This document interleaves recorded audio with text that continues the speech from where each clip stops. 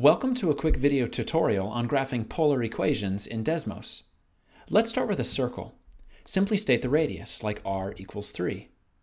Next, let's graph a looped limacone with something like r equals 2 cosine theta plus 1. Desmos will automatically interpret expressions with r and theta as polar. To get theta, simply type theta. Or you can find theta in the ABC menu on the Desmos keypad, here at the bottom right. Some interesting things happen when we tinker with the argument of a function like this, r equals 5 sine theta. Let's change the argument from theta to 2 theta, and then 3 theta, and then 4 theta, and notice the effects.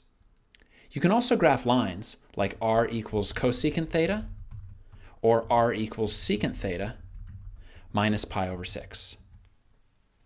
You can find more how-to videos, as well as our collection of interactive tours, at learn.desmos.com.